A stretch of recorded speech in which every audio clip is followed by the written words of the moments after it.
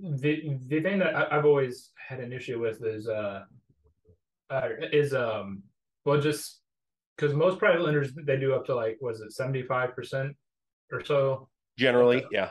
like Yeah, if you 90. find someone who's, your best friend, or they like you a whole lot, they might just say, "Yeah, sure, I trust you inherently."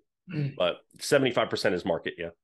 Yeah, so with that 75%, like that's where that last 25% that we're trying to rebuild back up, because we kind of did sink way more money than we expected to into this Hmm. first property.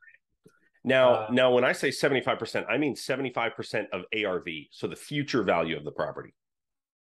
Oh, I thought it was always just 75% of the purchase price. That's a really helpful distinction, because when you're buying turnkey, so if you're buying something that's already in good shape and you're going to put it on a 30-year loan, then you got to put 20% down. So it's 80% LTV, or 25% down with some loan programs, and they fund the rest of it. Now that's put on a 30-year loan, right? So you're setting it and forget it. This is ideal for property that's already in good shape. You don't really have to fix up. Maybe you put some lipstick on it, but you're not going to refinance it. For a burr property, you buy properties with someone else's money, whether that's private or hard money, and they will loan you. If it's hard money, they'll loan you 90% of the purchase price and 100% of rehab, up to 75% of the future value of the home. All right. So if you're buying a $40,000 house and putting $30,000 of rehab into it, you've got to show up with 10% of the purchase price. So you got to show up with 4 grand, and then they fund everything else. That's hard money.